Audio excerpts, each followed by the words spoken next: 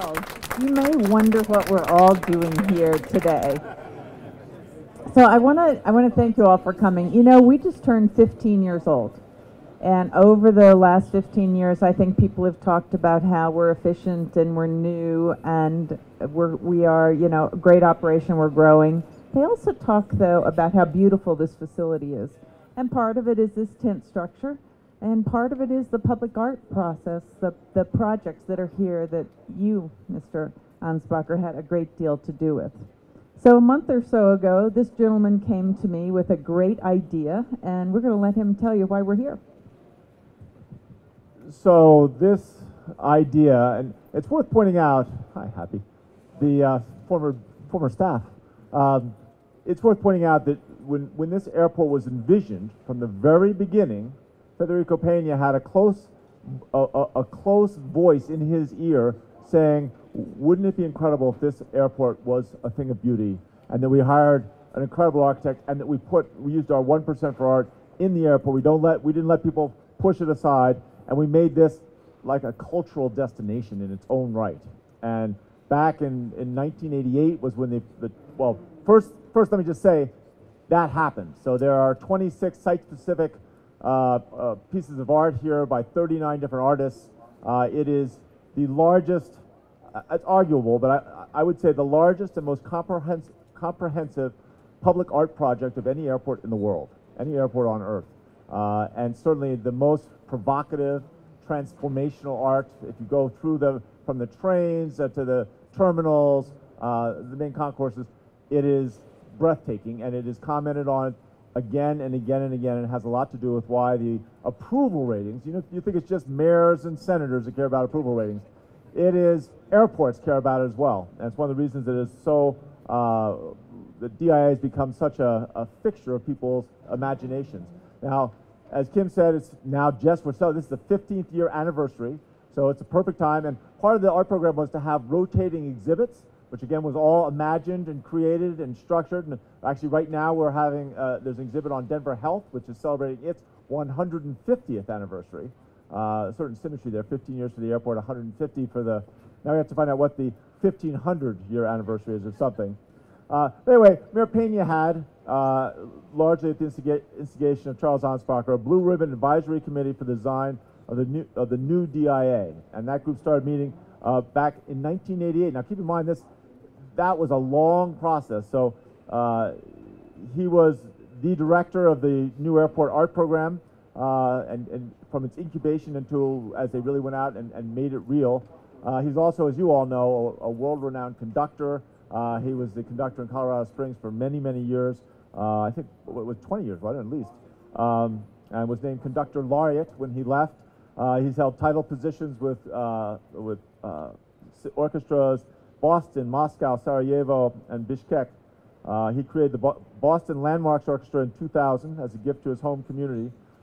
He is someone who has enriched every place he's been by his own vision and his willingness to give of himself back to his community. And we were devastated when Charles and Swanee left Denver, but they never have really left. They still have property in Colorado, and they have been faithful and loyal friends of this community for all these years. So this is our opportunity to just say thanks to Charles, the whole Ansbacher family. I don't know where, Swanee's around here somewhere. She's hiding over here with her. She's going to say, I also want to thank Elizabeth Mason. Where did Elizabeth Mason go? She was here a second ago. She's hiding. So Elizabeth Mason has done so much to pull all this together and make this happen. So do you want to say a few words before we do the actual dramatic? Oh, look, you've got the historical. In the car coming. Oh, I love it. See, I have to tell you, first of all, this, whatever is going to happen, was not my idea. No, truly, no. So anyway, so here, this is from 1990, June 14th, from Charles to the Blue Ribbon Advisory Committee. I'm just going to read a couple of things. I recognize the important practical and engineering benefits of the fabric roof. So far, the architectural concept is too regular. The shapes repeat too often without sufficient shape or focus. The architect should be encouraged to come back with a more individualistic and dramatic roof. they should experiment with columns at different spacing, 30, 60, and 90-foot intervals, and greater height variations or variances. And they should take this tent-like symbolism of the roof and put it over the parking garages, the toll booths, and perhaps even various other parts of the building. But number 6, my congratulations to the airport staff for its willingness to look at this relatively new system. That was one roll. And then I also, we were cleaning the basement looking for this stuff. And so I found the master plan for art at the Denver International Airport, and the date is 1989. And he says, an airport is not an end in itself. Its design and operation must support Denver's broader desires and aspirations to enhance the social, commercial, physical, and cultural life of the city and the region. And then he put on this big show, remember, before it opened up? So Charles has had like 5 different roles in this. And here's the Colorado Statesman. Phil, this is the one that says, want to make sure you saw this. And it talks about that the weekend attracted in excess of 350,000 people, organizers and law enforcement officials said. I thought that was pretty interesting. And an estimated of 150,000 others, another 175,000 viewed on the broadcast on Denver television. And so the last I'll read to you is from the actual opening ceremony, and it's a long booklet that will be there at the reception, but here's a tiny one sentence, and he said, the art of this airport focuses on several themes relative to the surroundings, including Western life, travel, light, and space. And I cannot tell you how many hours our family endured dinner conversations that Lillian would say, oh, I got an A in spelling, and Teddy would say, my new friend is mad at me, and Charles would, and Henry would say, no, here's how things are going at Colorado College, and Charles would say, look, the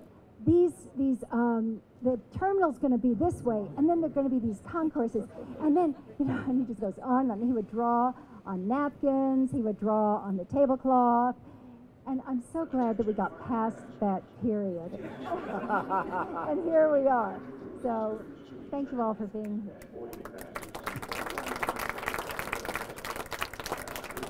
So thank you, Swanee, and thank all of you. Where'd Kim Day go? I want to thank Kim. A lot of times, a mayor can go up to their, the person who actually runs the place and say, hey, we've got this great idea, and it's very easy for that official to say, yes, let's get a committee. We have a process. We've got to go through and do all this. Kim Day made this happen in record time. So, great idea. Great ideas happen. Well, good ideas are a dime a dozen. It's getting them done is what really counts. But anyway, this is all our way of just saying thank you, thank you, thank you. So now, without further ado, we get to unveil our new description and naming of this hall of the concourse as the Charles Ansbacher Hall. Forever.